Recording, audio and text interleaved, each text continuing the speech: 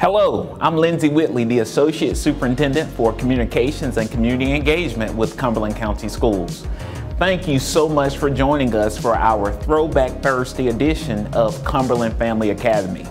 Each week, we look forward to bringing you timely information and resources to help your child succeed in school and in life. Now, let's jump right into tonight's session, already in progress.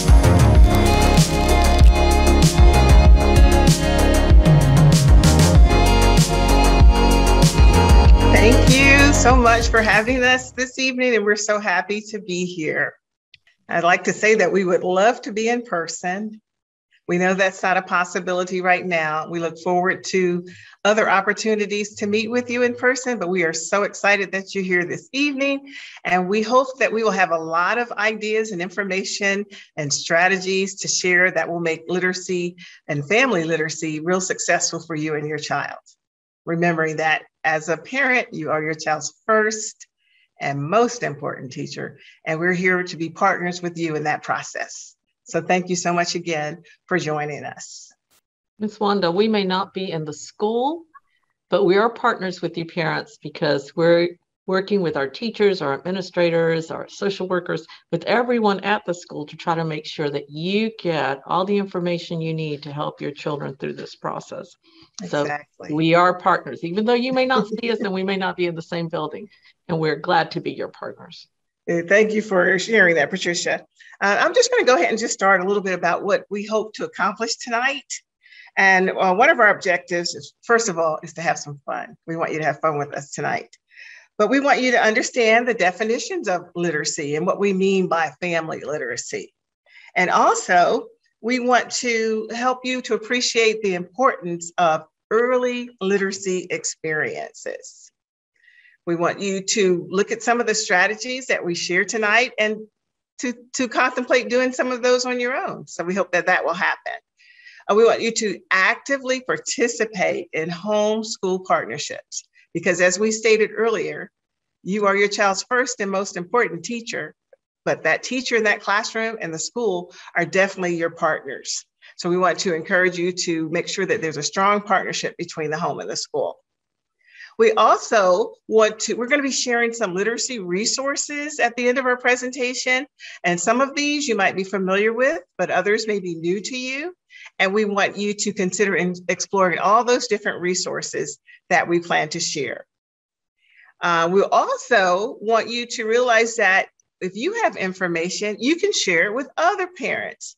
So we will like for you to, whatever you get from this information, that you will share it with others, and especially others who are important in your child's life. It could be a child care provider or a grandparent or someone who babysits your child, but share this information with them as well. And as we started out at the beginning, and we'll end the same way, we hope that you have fun with us tonight. And again, we know you could have been elsewhere, but we're so glad that you took time out to join us for this presentation. Thank you.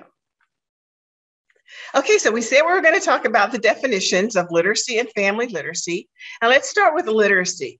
Everybody has their own idea of what we mean by literacy. But for our purposes tonight, literacy is the ability to read, write, speak, and listen in a way that lets us communicate effectively and also to make sense of the world. This process is fundamental to achieving in every educational subject. In other words, for math, we need literacy to be competent. To be competent in writing, we need literacy. Social studies, music, learning to play music. Everything we do involves literacy. So that is the foundation.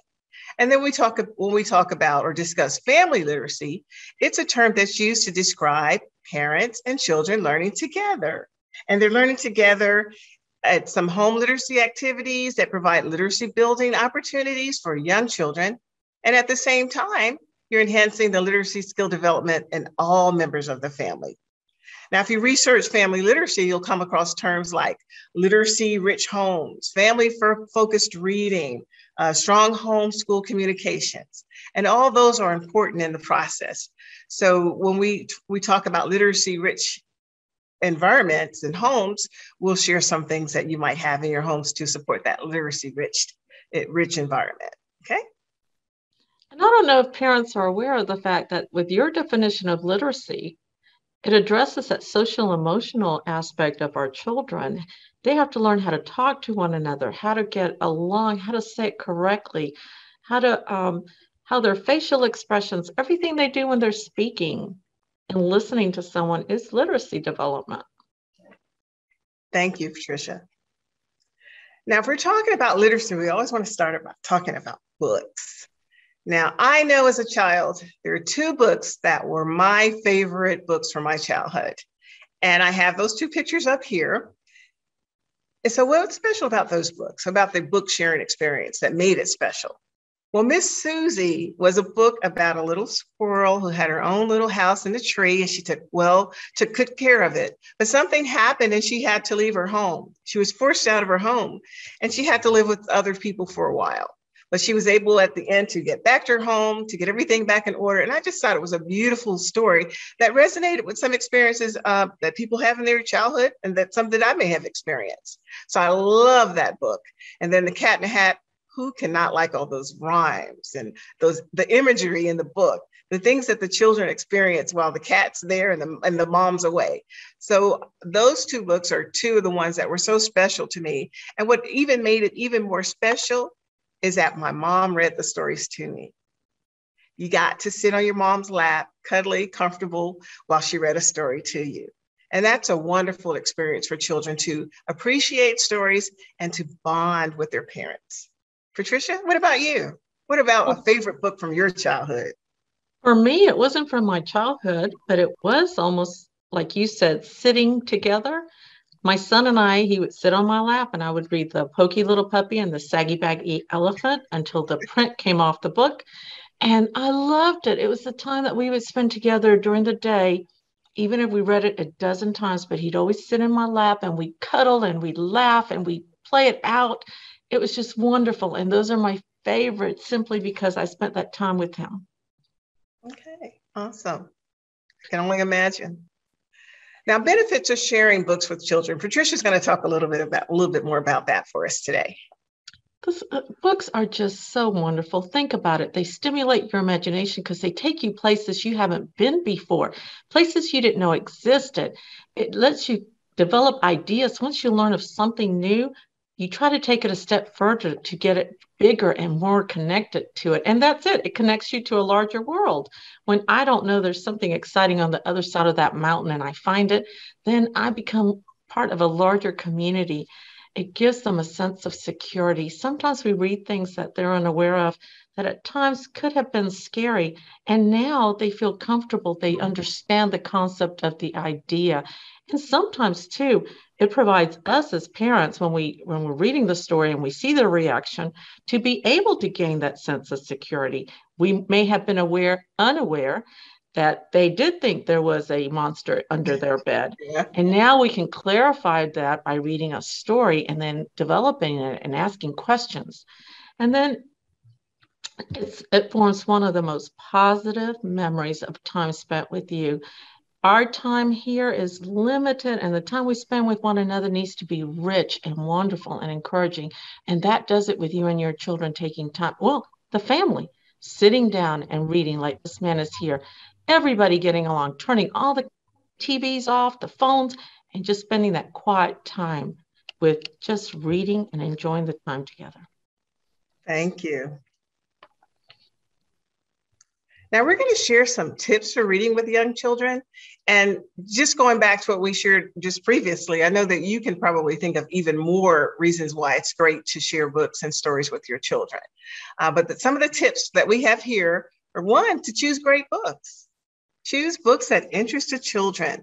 And then not only do you want to choose books that interest the children, you want to expose them to different types of books, fiction books, nonfiction books. Children love to learn about different parts of the world, geography books. So just come up with a variety of books, but choose great books. And that's a great place to start. And as we already mentioned, you want to sit close and make it comfortable while you're reading or book sharing with your child. And there are a few strategies that make it even more impressive or fun for the kids when you preview the book. And sometimes as adults, we might want to preview the book without the child being there, so we'll know what's going on and we're comfortable in the process with them. But you can also let them look at the cover and guess what's going to happen and things like that. Look at the pictures and make their predictions about the stories. Now, one thing about reading, we're often competing with more exciting things that children think are more exciting that they do. So when our reading time, we're going to have to put on the show. We're going to have to read with expression. We're going to use gestures and props and all those extra things just to get their attention so they can appreciate the process. So not just boring, monotone reading to your child. They will run away. So you're going to have to make it fun. And you also want to read slowly so that they can absorb what you're saying. They can listen to how the words are pronounced, and they can actually watch while you're reading and pick up some of the words. So read slowly. You want to point to pictures so they can see where the pictures connect to the story. And eventually they'll even look at the pictures on their own if they can't read and tell you the story just based on the pictures. And again, we said, let them predict what's going to happen. They'll get excited at the end when they find out, oh, I was right. And they maybe even be surprised when they found out, oh, I didn't see the story turning out that way. But either way, let them predict, help them predict what's going to happen. And that may make you ask a few questions like that. What do you think is going to happen? Or why do you think he's under that table? You know, things like that. So get them involved in the story and connect the story to life. If the story is about a farm, remind the child of the time you took a trip to the farm, or your child took a trip to the farm, or just connect the story to real life things that they're exposed to and they know about. You want to point to the words and the letters because, again, it's a literacy activity. And as they see that words make up the sentences and the letters make up the words, they're learning and enjoying the story at the same time. And finally, keep it fun, play, sing, even act out stories. One of my fondest memories as a child was a story that was acted out before I could even read that well. It was a lion and the mouse. And we got to act out the story. You get a chance to play the little mouse freeing the lion. And it just cements the actual story in your mind a little better. So act out the stories and have fun. My favorite story with my students to act out was Three Billy Goats Gruff. And when the monster would go over the bridge, trick, trap, we get so dramatic. It was like we were on a TV show. And also, parents, some books are wordless books. Yes. They don't have any words. They are wonderful because as you look at the pictures, you get to develop a new story every time you read it. So don't be afraid when you pick up a book and it doesn't have any words. It's just as exciting as those other great books with words. Now, making literacy a family affair, we can do that by surrounding our child with books from the library and making sure everybody gets a library card. That's a great place to start. Also, you can find books at libraries. They have like sales at the library. You can also get them from the Salvation Army, Goodwill, yard sales. Just create an inviting library area at your home. And you can help your child decorate a little corner for the books to be and just make it pleasing. Letting your child choose which books to read. And we talked about that a little bit already, but making sure that they have an input into the books that they're reading. Oftentimes we find out that children just seem to love dinosaurs. So if they want to read a bunch of dinosaur books, let them read the dinosaur books. Choosing books in your home language. And that is if you speak a different language. And that's so important because if you're comfortable telling a story or reading a story in your home language, your child will appreciate it. So don't try to use another language if that's not comfortable for you, because we want this experience to be fun for you and the child. Finding a comfortable place and make book sharing a special time. You may do it a special time of the week or a special time of the day when all the other distractions are put away. And it's just you and your child or the family reading together. It could be on the back porch, it could be in the living room, it could be in the car. And that adds to the next one, taking books with you in the car or on the bus. Your children are often saying, how long is it going to be before we get there? How much longer? But if you have maybe some engaging books in the car to keep their attention, that's a wonderful thing to do. And also, we definitely want to be a positive literacy role model. Let your child see you read. And we read all the time. Sometimes we're not even aware it comes so naturally to us. But if we point it out as we're reading, look, this gas tank says you have to do this. All these little things that we do every day will help them see the importance of learning to read and the importance of reading the newspaper, reading your newspaper while they're reading their book or doing their homework, so they can see the importance of literacy. And again, we want to provide challenging yet achievable literacy experiences. So this may come into play with your relationship with the school and your child's teacher, knowing what level they're reading on so that you can challenge them, but not challenging to the point where they don't want to read anymore because it's so difficult.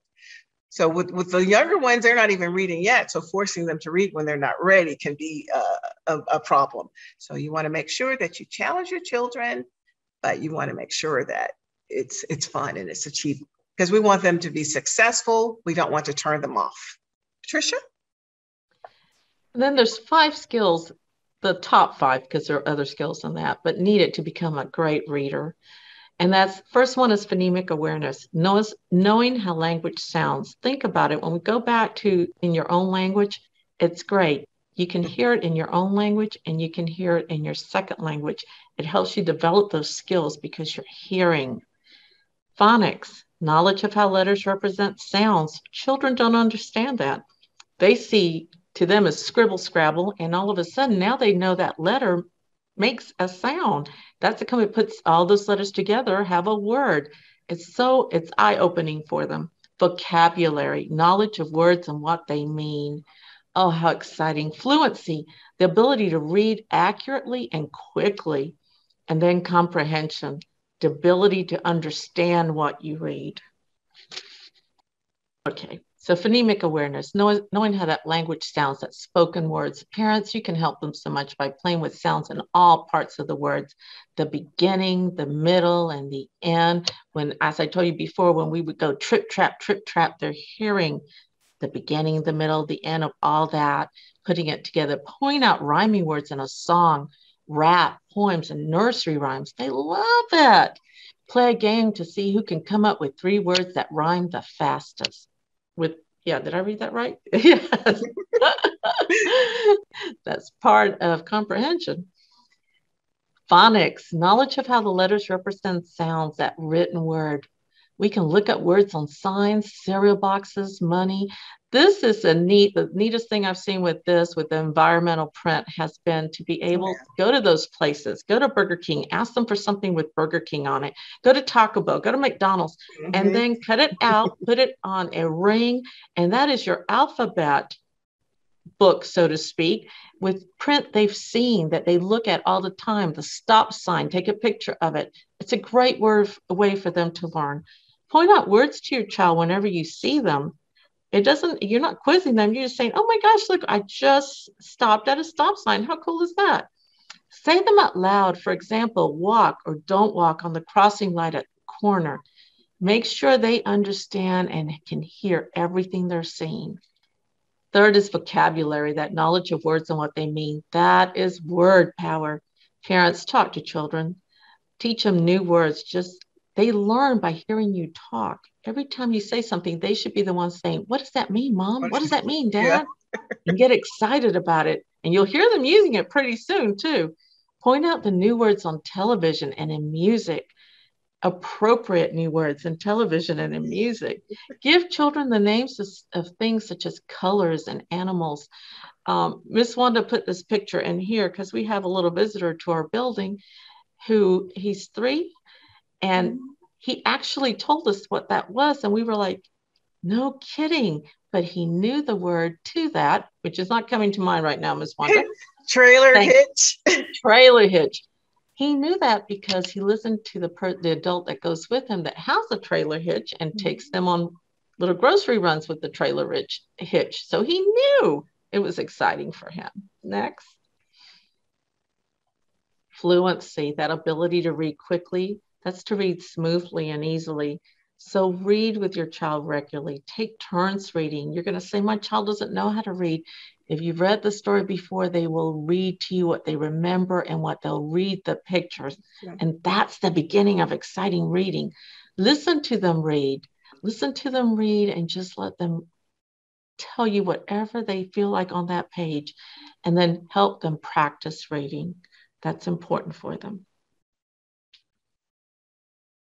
And comprehension. You got to know what it's all about.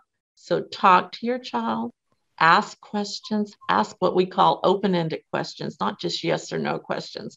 Where do you think that red car on the right side of us is going? Oh, in the book, what do you think the bird was thinking by the facial expression? So ask a lot of questions and listen to them. And another thing with the comprehension, Patricia, is that, we have that little picture on there, technology has been so helpful in so many ways. We can look up things that we don't understand. I know as an adult, I'm always on there looking up something that I've heard on television or that I read about, just to find a little bit more information about it. So that's a fun thing that you and your child can do together. She's like, what does so-and-so mean? And well, let's look it up together. So it's just a lot of different resources that we have to make learning and comprehension fun. And when we talk about our 5 skills, lots of times we will find that a child can read the words to us so clearly, so beautifully, but they don't understand what they read. So what we want to do is just to work as hard as we can as a family and as a parent to talk to them, to get them to ask them those questions so that we can not only know that they read beautifully, but they understand what they read. Okay, so this next video is a video of a conversation with a dad, and you just watch it and you'll see what's going on here. What you're going to see is the father and the son exchanging words and having a real intense conversation going back and forth.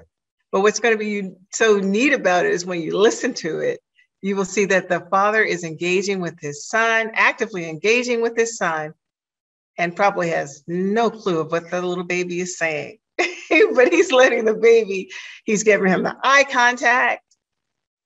He's acknowledging his words. He's waiting, giving him time, the baby time to say what he has to say before he jumps in and says what he has to say. And it is a beautiful conversation. Did you understand it though?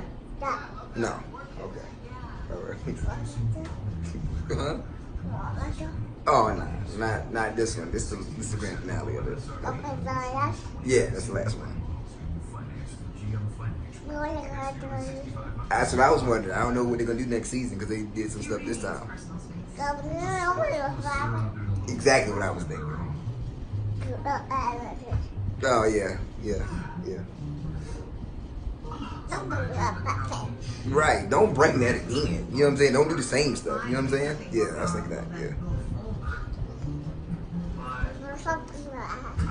Yeah. Like go somewhere else with that, but don't bring it here. You know what I'm saying? Yeah.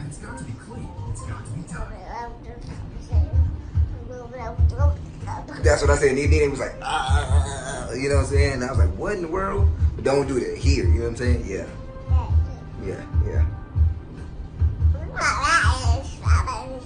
Really? I thought the same thing.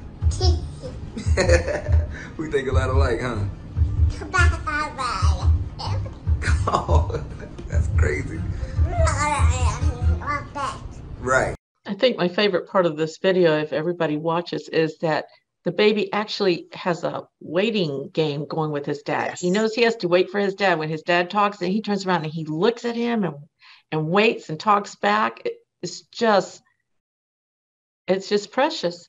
You may think this is crazy, but I know once I found out I was having a baby, I read out loud. I read storybooks so that my baby could hear them. So it's never too early to start your literacy program with your child. I am so glad you shared that because research shows that that's so important. And it's a great place to start. Ms. Wanda, I actually shared family stories too. I told without knowing if it was a boy or girl, I would keep telling them, well, this is how your grandparents are and who they are and where they came from. I just talked and talked constantly to him. Thank you. So let's talk about some essential storytime strategies to practice at home. Picture talk. Before reading a book, you want to look at the picture on the front of the cover, read the title, and ask, what do you think this story is about? And look at the pictures throughout the book and occasionally ask, what do you think is happening? What do you think is going on now? What do you think will happen next? And these are some strategies that you can practice at home with your child with any book that you're reading. And it just helps them to learn new vocabulary and also helps them comprehend what's going on in the story. And all this reinforces what we've already shared, but these are different, ways of sharing the same thing. Chime time. And chime time is one that I'm sure you've done before, and you probably love doing it, and your children love doing it. But after reading a book several times, and realize you probably will be reading the favorite book several times, when you pause, when you come to rhyming words or repetitive phrases or words that are easy to predict, and let the child chime in. They'll say whatever the rhyming word is, they'll say it because they know it's coming. So it's like chiming in, helping them be a part of the story and sharing what's coming next. There's so many books that lend themselves to that so easily. So that's just one of the strategies that's important. And it helps with fluency. It helps with vocabulary building, and it helps with comprehension. When they come up what's coming up next, you kind of get a good indication that they understand what's happening in the story. And then the final one, tell it again. After reading a book many times, which we said you will be doing, ask your child to tell the story back to you. Start at the beginning of the book, have the child retell the story by looking at the pictures. And you may need to help a little bit by saying, tell me what happened on this page. Telling the story from the beginning to the middle to the end helps them see how things progress and proceed. And that gives them a strategy as far as building vocabulary and comprehension. Again, telling the story, and they can tell their own stories. We'll talk about that a little bit. But if you ask them to tell you a story about what happened in school today, what happened first thing in the morning? Oh, I went in and I put my books up. Okay, what happened after that? Oh, then we went to circle or center time or whatever is going on in the classroom. And then what happened next? So they can see that things happen in a sequence and tell you what's going to happen next and create their own little story. So encourage them to do that. And that's an aspect of real life that they need to understand early. There's a sequence of events in your life, and some lead to consequences, so good or bad. So they start learning that through literacy.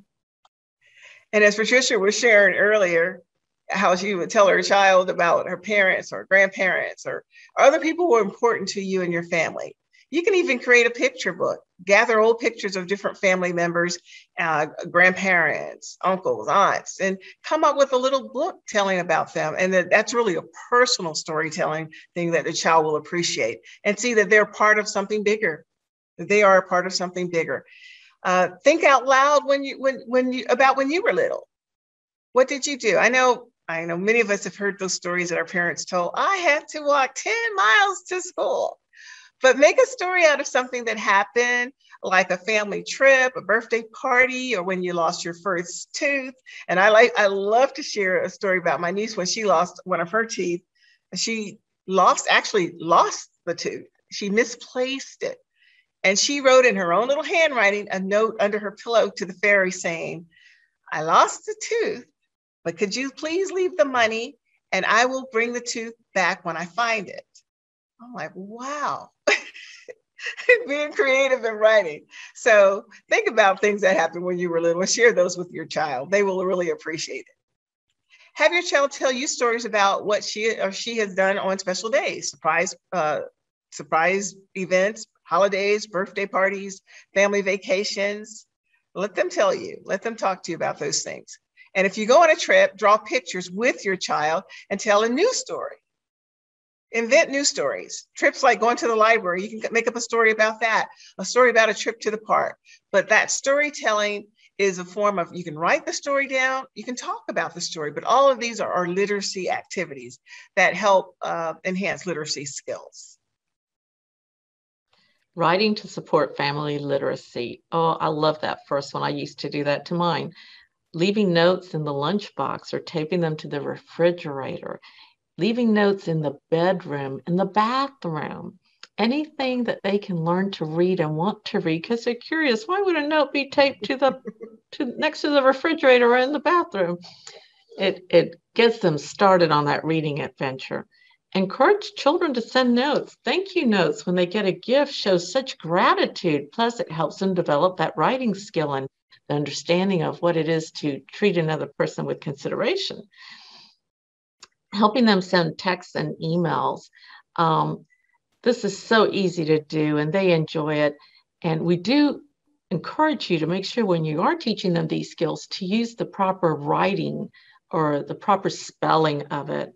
Because sometimes as adults, we get so used to using short words or short letters for something. But with the texts and emails, we encourage them to write. Let's use the proper writing skills and punctuation. Write letters to grandparents. Can you imagine a grandparent getting a letter from their grandchild? Oh my gosh. Miss Wanda got excited about her niece's letter and she still has it. That's because it was a letter written by a child, and it doesn't matter if it's perfect. We understand. We love them, and we will understand whatever they write down. Help with the grocery and the shopping list. They love doing this. Absolutely. So they get to do that through just learning by when they buy the groceries. Have them check off the list. Encourage them. So we've given you a lot of different tips and strategies to increase or enhance family literacy or literacy activities at home. We wanted to go a little further and give you some resources that, again, you might be aware of or you might not, but we wanted to share those with you. The first one, we'll just reiterate what we said at the beginning. That homeschool communication is a great place to start. Your child's teacher is a wonderful resource. So we would love to encourage you to make sure that partnership is working, because both of you have one person's interest in mind and you both are concerned about that child. So working together is a great place to start. And this little picture reminds me of how important it is to check those backpacks. Check the notes in the backpack, see what's going on. Make sure that you're communicating back and forth to the school and turning in things that might be missing or reading any notes that may be particular to you that you might need to be aware of. So that homeschool partnership is so important. And also, initially we had one of our partners who helped put this presentation together. She couldn't be with us as we present, but Miss Carrie Elkins is a media coordinator at one of our schools at Cliffdale. And media people are a great resource for our students as well and our families. So that's another place, your child's media center. And the public libraries, they have tons of wonderful programs. We started out at the beginning telling you about when they have like the book sales, you can get free books or inexpensive books there. One thing that we might not know, or you might not know, is that they've waived all of your old late fees that you may have had. You may be staying away from the library because you still have books overdue or that you need to pay for. But that's all, your slate is clean. So I would encourage you to go to the library, get a library card for your child. You might even want to do a library scavenger hunt or a trail where you can go and see where everything is and help your child do that as well. The children's section, the story times, the media activities that they have available for you to check out. So make sure your library is your friend, and they have a lot of resources for you, online resources that will be very helpful too. There's a program, Libby, which is Libby's a free app where you can borrow digital books. So we wanted to make sure you knew about that, and it's free. You can use it on your Chromebooks, your phones, your tablet, and again, no late fees. So this is a wonderful resource for families to enhance literacy at home. You do have to have your library card, so it's a great opportunity to go get your library card and that of your children. Back to the library. Yes, thank you. We have, most of you may be familiar. If not, we want to let you know about the Dolly Parton Imagination Library. We've had that program in our county for several years, where little children up to age 5 can get their own free book mailed to their house once a month. So this is a wonderful way of creating a library at home, no expense to you. And the children are so happy to get their own mail, their own book. So they look forward to getting that book. And it's free. And it's through the Dolly Parton Imagination Library. So make sure you look into that. And it says up to under age 5, that's babies on up. You can sign your children up for the books. We also wanted to share about a story walk. If you're familiar with Clark Park in Fayetteville, there's a story walk. There's a trail where you can go along the trail and read excerpts from a book along the way. They're mounted and you'll just stop and read and exercise and walk and read a little bit more. So that's a wonderful family adventure where you're incorporating exercise and hanging out together as well as literacy all in one place. And that again, is free of charge. Our neighborhoods, if you've looked around town, you've seen a lot of these little free libraries popping up all over the place. They are a place where you can just go and get a book, take a book, or leave a book, share a book. And these are beautifully colored, and they're in places where, you know, children might walk by or families might gather. I recently saw one across from Seabrook Park. Just a wonderful way to include literacy in the outdoors and giving everybody an opportunity. You may not be able to get to the library, but here's one right in your neighborhood where you can go and share and leave books. So that's another resource for literacy. So if we can play this. Go ahead, Wanda. Okay, so our access to our Ready Rosie program, if we can play this video, you'll get to see a little bit about this, and I can tell you a little bit more once we're done with the video. Yay! Today, we're going to play a game with your name, all right? I'm going to show you how to put your name together. Triangle. You see how on this envelope I have your name written? Triangle. And then on these cards, I have the letters to your name. And I'm going to show you how to put them in order, okay? Okay, let's see the first letter. Here, let mommy put these down for you. N-A-O-N-E.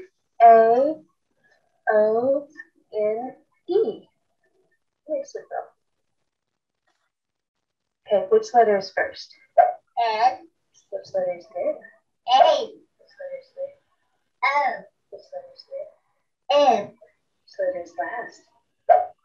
E. That's right. You want to sing the song with me? Yes. N-A-O-N-E. N-A-O-N-E. N-A-O-N-E. Naomi is your name. All right, I'm going to mix it up. And I'm going to have you put these letters in order for your name. And first, I want you to find the N. Where's the N? Okay. Which letter comes next? What letter is that? Where's the N? Okay. Which letter's next? Good job. What letter is that? Yes. Which letter comes after the N? What letter is this? What's the last letter? What's the letter called? Yes, good job. Good job helping me put your name in order. You want to sing the song one last time? N-A-O-N-E, N-A-O-N-E, N-A-O-N-E.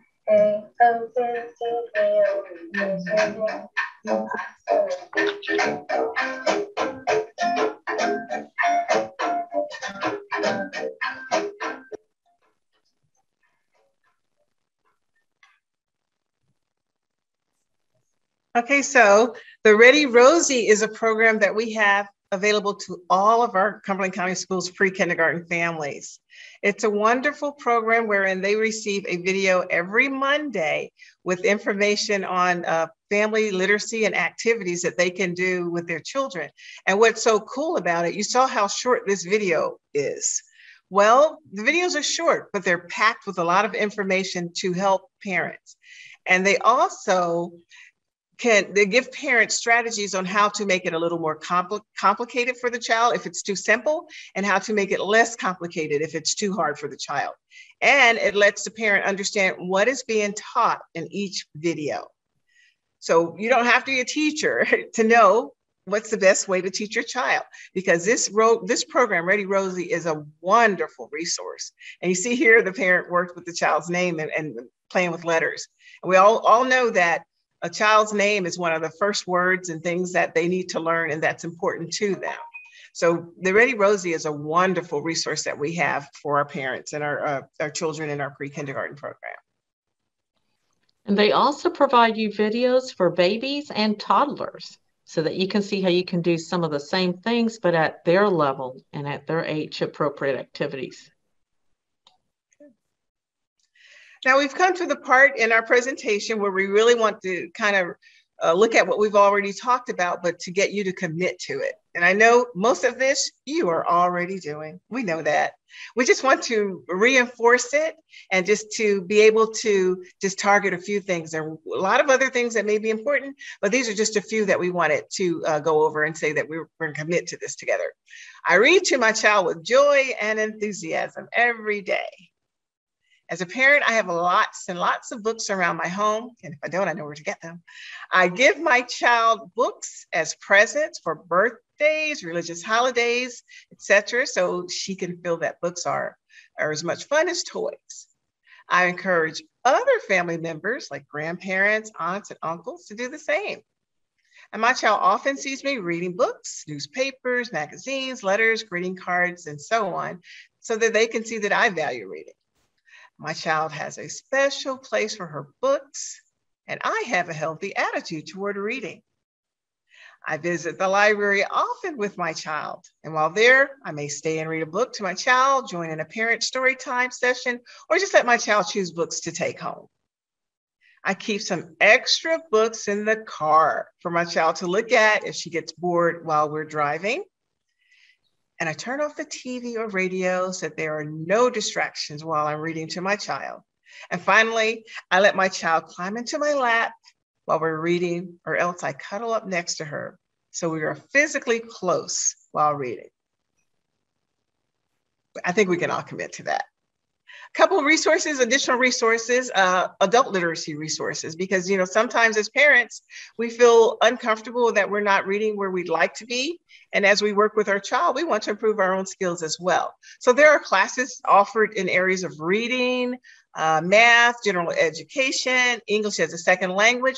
And I've listed 2 agencies that I know are wonderful local agencies, and it's free for you as an adult if you want to continue your education, if you want to work on your GED or improve your English language skills. We have Fayetteville Tech Community College, and we also have the Fayetteville Urban Ministry. If you need any additional information about either of those, feel free to reach out to us. And Patricia, finally. Learning to love to read starts at an early age and often starts at home. If families make the effort to encourage, support, and engage in all aspects of literacy in their homes, children and family members will enjoy reading and writing together for the rest of their lives. Thank you. Wow, that was a great session. Thank you so much for joining us this evening for our Throwback Thursday Cumberland Family Academy session. Each week, we look forward to bringing you information and resources. So if you enjoyed watching tonight's session, be sure to visit our website at www.familyacademy.ccs.k12.nc.us. There, you will find additional sessions and information and even resources to help you help your child in school and in life. Thank you again for joining us.